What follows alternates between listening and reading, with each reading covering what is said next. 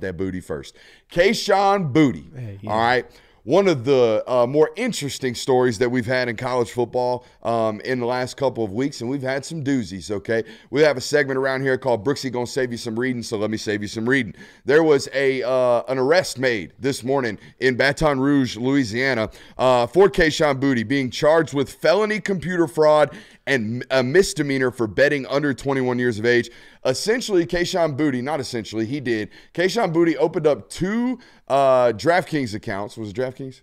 I Yes. believe so. Two online gambling accounts, okay, There you go. under the age of 21 with false aliases. The first being his mother, and the second being a name that he made up by the name of Kayla Fortenberry. Shouts out to Kayla Fortenberry. She got some straight cash in this transaction. But nonetheless, from April 6th of 2022 to May 7th of 2023, Kayshon Boutte placed 8,927 bets, with at least 17 of those bets coming on college football and 6 of those bets, per reporting today, coming on LSU, including one of them placed on himself.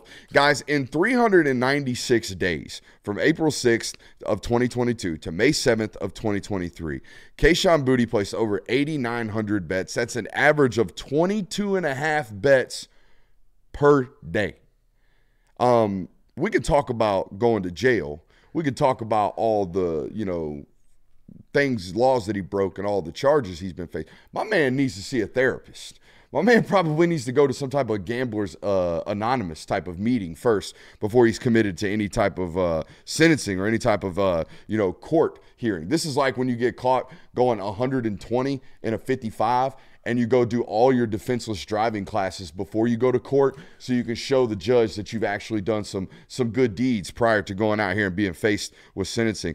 He placed a prop bet on himself in that 2022 FSU game, 82 and a half yards or more. He obviously took the over on that. Do you know what his stat line was in that football game, I think gentlemen? it was 2 receptions, 20 catches yards? for 20 yards. 2 receptions for 20 yards, and I remember him being extremely, extremely animated in that football game. I also saw some highlights, or they should be called lowlights, from that football game today as well. He had 4 drops in that a lot of football drops. game, and had he caught all 4 of those balls, I think he might have won the bet on himself. Like I told you, he placed one of these accounts under his mom's name, and one under Kayla Fortenberry, both a misrepresentation of identity, both charges in this case.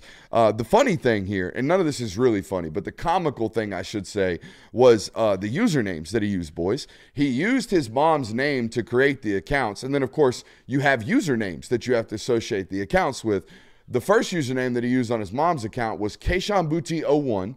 The second username that he used under the second account was Kayshon Boutte 07. Now, there's a lot of jokes to be had about the smooth criminal behavior that this was, or lack thereof.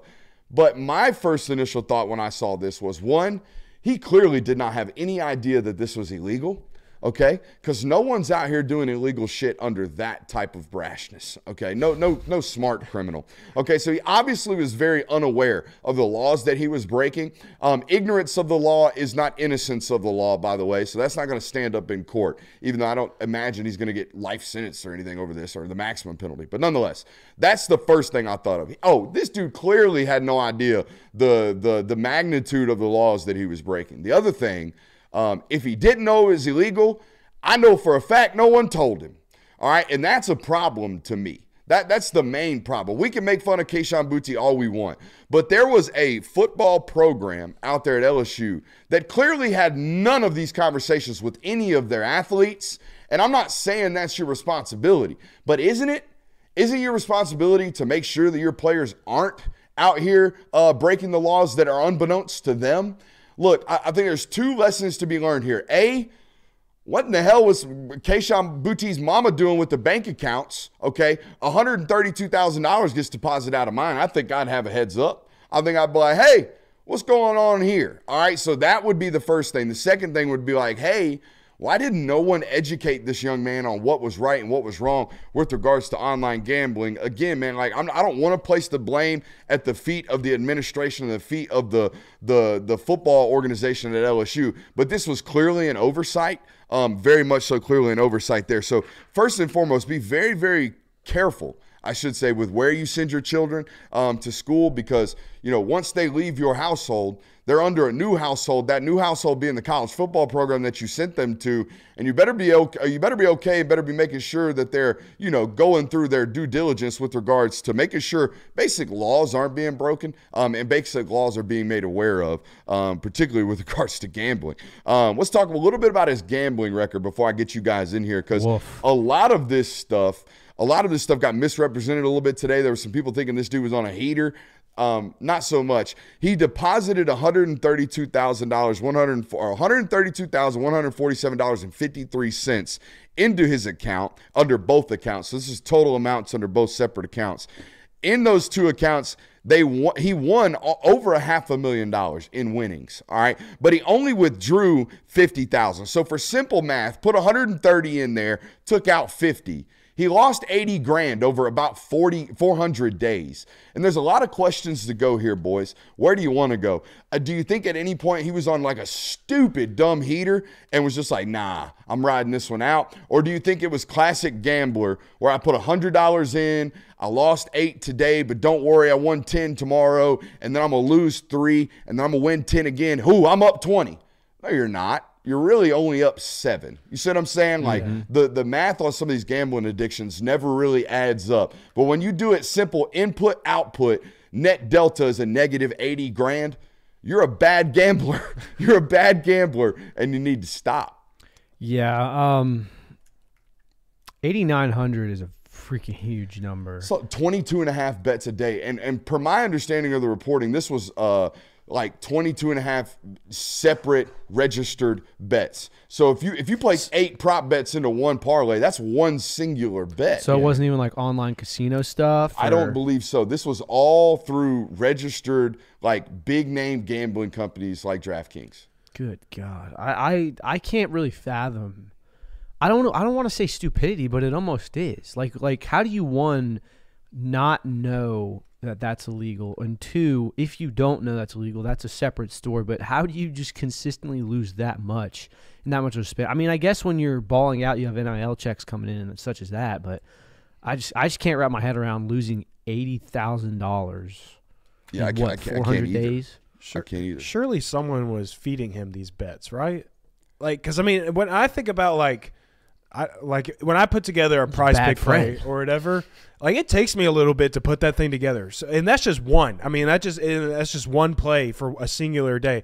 When I think about doing 22 of those things a day, that's a lot of time that I think about. So I feel like surely someone was like, hey, this is what I recommend for today. I think this is what you should run with. I mean, placing that many bets a day. Now, I know it wasn't probably every single day. It was 22 bets, but that's very time consuming to think about. Could it? I mean, have we considered the fact that maybe he was like an agent for something?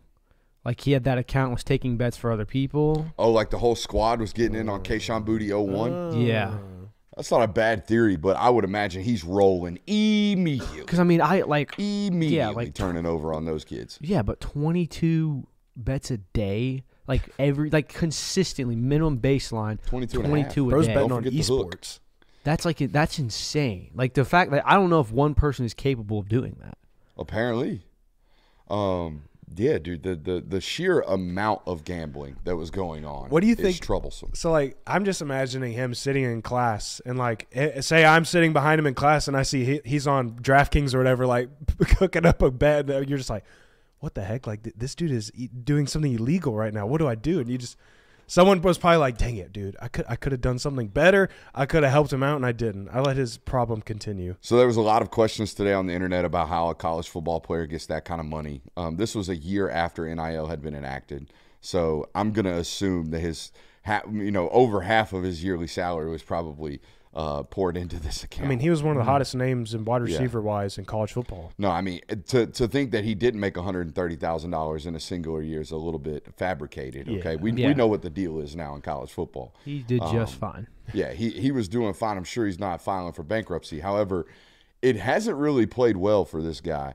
since he was the hottest name. He was like one of the best wide receivers in the SEC. Even had a great game against Georgia in that SEC championship game. But from everything with regards to the draft process, didn't necessarily go well for this young man. And now this story, an absolutely tremendously crazy story, almost as crazy as the rumors about him and that thing that happened that one time at LSU. Oh, but we don't have to talk about that. Nah, that was. Those are some crazy rumors. There have just been. This is just 23 gambling bets a day. This isn't that bad, but some of the work. stuff that was reported during that SEC championship game a couple years ago was wild. Yeah, just like in general, like there have been a bunch of wild stories that come out of LSU in the last. Like you remember the Darius Geist thing? Hey, you remember that time they were stealing money from the local children's hospital to pay backup offensive linemen? Yeah. That was wild. Ooh. It's good times. Remember that time their former head coach, Les Miles, who ate grass, got accused of sexual harassment like 10 years after the fact? That was crazy too. Yeah. So much so, with so much concrete evidence, I think his Hall of Fame voting got restricted, and they vacated 37 wins. So, yeah, some crazy stuff go down there in the bayou. And they had the swamp. We didn't even talk about the swamp monster. They had the swamp monster down there for a while too. Some good times. Good times for LSU football, and a great time again to be here on this network. Welcome in. We got a loaded show.